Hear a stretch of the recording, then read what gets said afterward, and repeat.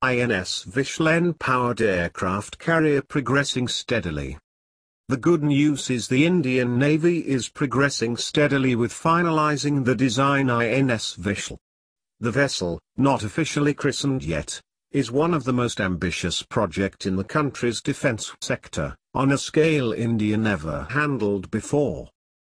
At an estimated $5 billion, the fully equipped INS Vishal may be most expensive piece of machinery in the Navy of India, which wants to match the pace at which neighbour is developing its aircraft carriers.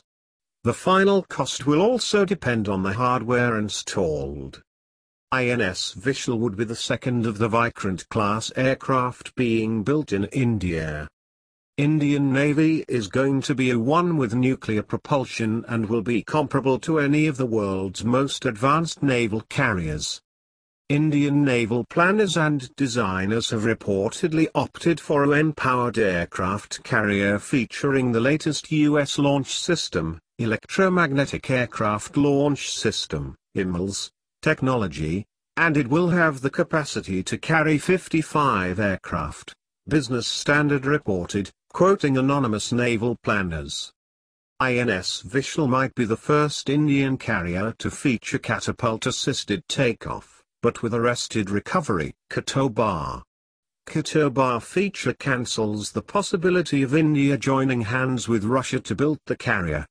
India's last carrier, INS Vikramaditya, was bought from Russia. However, the diplomat noted that it would be a complex system and help greatly in reducing maintenance cost. Moreover, this also will allow it to carry heavier weapons payload, and it will also allow the Navy to have more sorties from the carrier. But given several advanced technologies, the report predicts a delay of several years, as it would take India years to assimilate it and introduce it in the carrier. The delay could push INS Vishal entering service to 2030. However, the construction of the new warship has begun in state-owned shipyards. The supercarrier is said to be 65,000 ton. Fuel, N-powered, that's what the Navy has requested. Length, 300 meters. Width, 60 to 70 meters.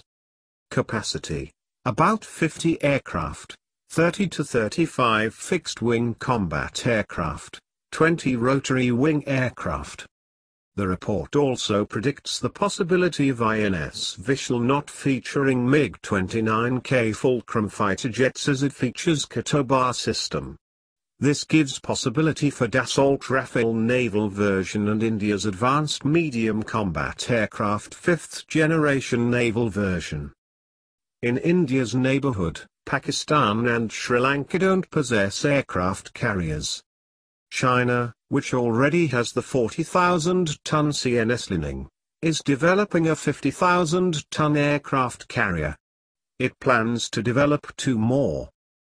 An aircraft carrier, complete with fighter squadrons called Carrier Battle Groups, CBG, gives a Navy strategic depth in the oceans. A carrier battle groups can control around 200,000 square nautical miles and can moving more than 600 nautical miles a day. The distance between Chennai and Colombo by the sea is 401 nautical miles.